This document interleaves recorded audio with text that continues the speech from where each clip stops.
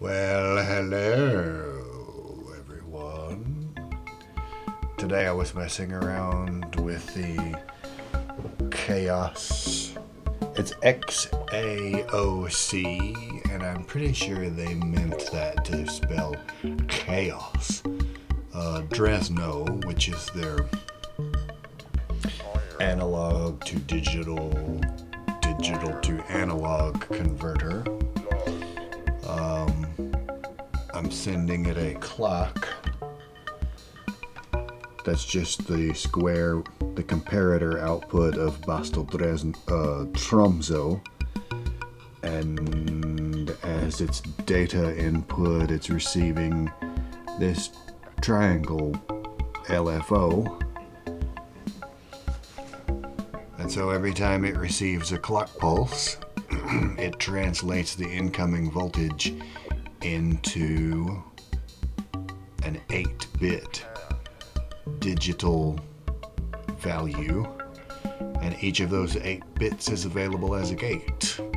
On the other side, which I'm not using, you can send 8 gates in and it will translate that into an analog voltage coming out this jack, and the two sections can be independently clocked. This blue button right here is the link. When that light is on, the signal from the input side goes across to the output side. But you can interrupt it by patching things into those jacks. You can mess with the signal, you can do bit crushing and these kinds of things with it. I thought at first it would work as a sample and hold, but because of the nature of what it does, it's not a precision sample and hold, so you can't use it to like relay pitch voltages out of a running sequence to have a slower moving part. So I'm using these gates. As you'll notice if you've been watching the little lights, these ones down here change a lot faster than the ones up here.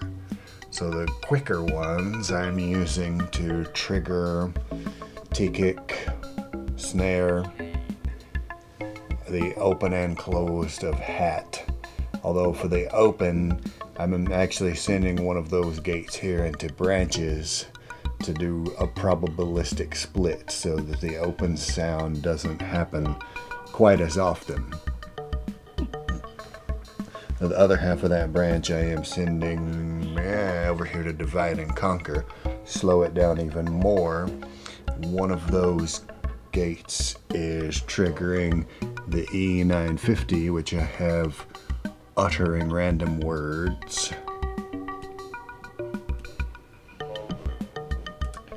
Then another of those gates I am using to clock the 4R, which is randomizing the word selection in the E950, as well as the playback speed and whether it's glitched or not.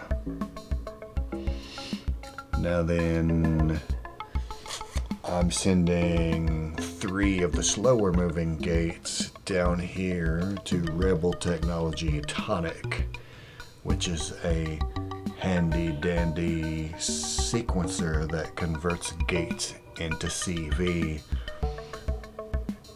but each gate represents a specific pitch interval, so it's more musically useful than the digital to analog converter in the Drezno. And I had initially thought to send that signal out to the quantizer, but I discovered today that the Duo Q, it's very dirty. The quantized voltages that it outputs they're not clean, they're sort of wiggly. And the trick that I wanted to do with the sample and holds, where you pick notes out of the sequence and hold them, I could not get the two parts to be in tune with each other because of the imprecision of the Duo Q outputs. So that's why I'm using Tonic. It made the patch a little more complicated. I'm molting this clock, and one copy of it is going into the top branch, and that is triggering rings, as well as triggering this sample and hold, which is sampling the output from Tonic that's going into this buffered molt. And then at my second output, I'm sampling at a different speed,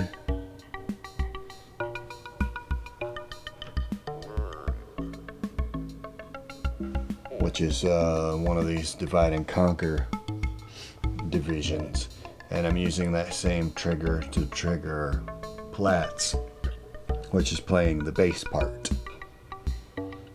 And so the same trigger that's triggering it is also clocking the sample and hold to get the pitch CV that it needs for the note that it's playing. And so both parts are running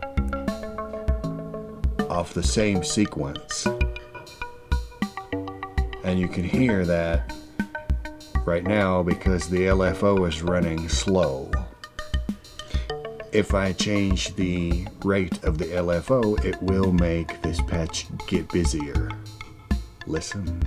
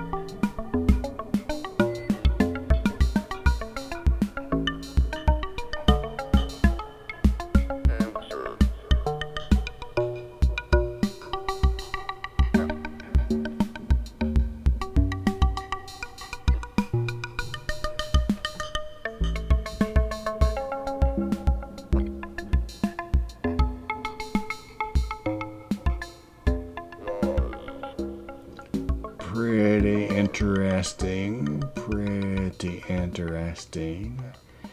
I think I did a variation on that technique way back when I first got Drezno, but I haven't done anything else with it since then. So I dusted off that idea. Thought I was gonna implement it a little bit differently, but that's a disappointing discovery about this quantizer. Anyway, thanks to my patrons for financing this whole thing, and thanks to y'all on YouTube for watching. I'll catch you all later.